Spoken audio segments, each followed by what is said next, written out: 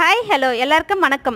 இன்றைக்கி நம்ம today's finding சேனலில் என்ன பார்க்க போகிறோன்னா, ஜூன் 21 வர சண்டே ரொம்பவே ஸ்பெஷலான நாள். அன்றைக்கி என்ன அப்படி ஒரு ஸ்பெஷாலிட்டி அப்படிங்கிறத பார்க்கலாம். ஜூன் 21 வளைய சூரிய கிரகணம் நடக்க இருக்குது. நமக்கு நார்மலாகவே சூரிய கிரகணம்னா தெரியும். அது என்ன வளைய சூரிய கிரகணம் அப்படிங்கிறத இந்த வீடியோவில் பார்க்கலாம். அது மட்டும் இல்லாமல் சூரிய கிரகணத்தப்போ நம்ம என்னெல்லாம் பண்ணலாம், என்னெல்லாம் பண்ணக்கூடாது அப்படிங்கிறதையும் நம்ம இந்த வீடியோவில் பார்க்கலாம். இதுக்கப்புறம் இந்த வளைய சூரிய கிரகணம் எப்போ இந்தியாவில் நடக்கும்னு பார்த்தோன்னா, மே 21, 2031, அதாவது இன்னொரு 11 வருஷத்துக்கு அப்புறம் தான் இந்த வளைய சூரிய கிரகணம் இந்தியாவில் நடக்கும். ஸோ இது ரொம்பவே ஸ்பெஷலான நாள்னு சொல்லலாம்.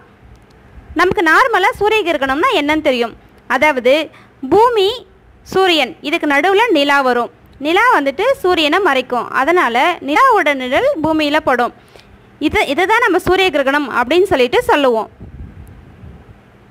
வளைய சூரிய கிரகணம் அப்படின்னா என்னன்னு பார்க்கலாம். சந்திரன் பூமியை நீள்வட்ட பாதையில் சுற்றி வருது. இதனால் சம்டைம்ஸ் சந்திரன் பூமிக்கு கிட்ட இருக்கும், சம்டைம்ஸ் ரொம்ப தூரமாக இருக்கும். இந்த மாதிரி தூரமாக இருக்கும்போது பூமியிலிருந்து பார்த்தா சந்திரனோட அளவு ரொம்ப சின்னதாக இருக்கும். இந்த மாதிரி சமயத்தில் சூரிய கிரகணம் நடந்தால் சந்திரனால் சூரியனை முழுசாக மறைக்க முடியாது.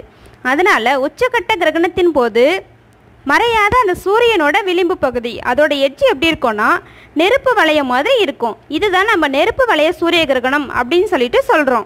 ஜூன் 21 நடக்க இருக்க இந்த அரிய நிகழ்வான வளைய சூரிய கிரகணத்தை எங்கிருந்தெல்லாம் நம்ம பார்க்க முடியும்னா, சென்னை, தமிழ்நாடு, அப்புறம் இந்தியாவில் இருக்க பெரும்பாலான பகுதியிலேருந்து நம்ம பார்க்க முடியும். தமிழ்நாட்டில் ஸ்பெஷலாக எங்கேருந்தெல்லாம் பார்க்கலான்னா, சென்னை, வேலூர், திருச்சி, கோயம்புத்தூர், மதுரை, அதுக்கப்புறம் கன்னியாகுமரி, இந்த பிளேஸ்லேருந்து நம்ம பார்க்கலாம்.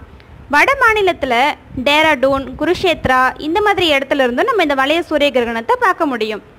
சரி, இதுக்கு முன்னாடி எப்போ இந்த மாதிரி வளைய சூரிய கிரகணம் நடந்திருக்குன்னு பார்த்தோன்னா, ஜனவரி 15, 2010, அதுக்கப்புறம் டிசம்பர் 26, 2019, இந்த வருஷங்களிலையும் இந்த வளைய சூரிய கிரகணம் நடந்திருக்கு.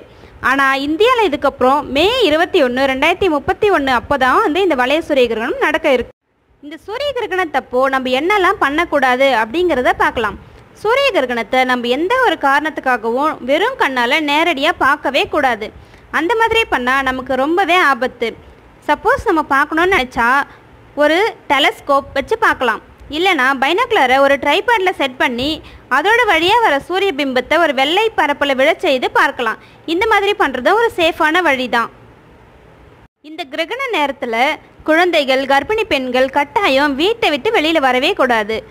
இந்த மாதிரி நேரத்தில் கர்ப்பிணி பெண்கள் தண்ணி குடிக்கக்கூடாது, சாப்பிடக்கூடாது அப்படின்னு சொல்லிட்டு சாஸ்திரத்தில் இருக்குது. முடிஞ்ச அளவுக்கு இதை ஃபாலோ பண்ணலாம். முடியாத பட்சத்தில் ஃப்ரூட்ஸ் இந்த மாதிரி சாப்பிட்டுட்டு வரலாம். முடிஞ்ச அளவுக்கு எல்லாருமே இந்த கிரகண நேரத்திற்கு முன்னாடியே சாப்பிட்டுட்டா ரொம்பவே நல்லது. கிரகணம் நடக்கிறதுக்கு முன்னாடி என்னெல்லாம் பண்ணலாம் அப்படிங்கிறத பார்க்கலாம். கிரகணம் நடக்கிறதுக்கு முன்னாடி தண்ணி, வேக வைத்த உணவுப் பொருள், அரிசி, இதிலெல்லாம் தர்பைப்புல்ல போட்டு வைக்கலாம். இதனால் கிரகண தோஷம் ஏற்படாமல் இருக்கும். அதுக்கப்புறம் கிரகணத்தப்போ நம்ம என்னெல்லாம் பண்ணலான்னா, நம்மளோட முன்னோர்களுக்கு தர்ப்பணம் பண்ணலாம். அதுக்கப்புறம் கிரகண நேரத்தில் பூஜை அறையில் உட்காந்து இறைவனோட நாமத்தை சொல்கிறது ரொம்பவே சிறப்பு. அமைதியாக மனசுக்குள்ளே சொன்னோன்னா நமக்கு இன்னுமே சிறப்பு.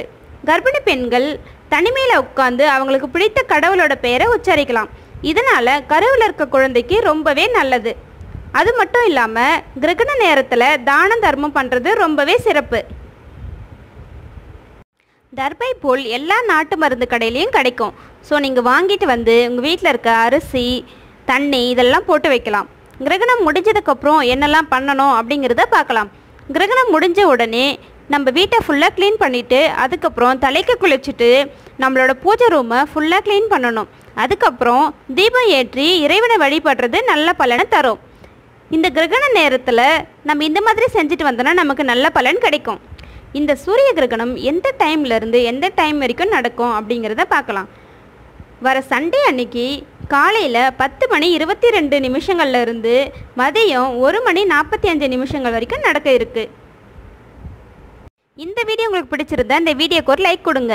மறக்காமல் டுடேஸ் ஃபைண்டிங் சேனலுக்கு சப்ஸ்கிரைப் பண்ணிக்கோங்க. தேங்க்ஸ் ஃபார் வாட்சிங்.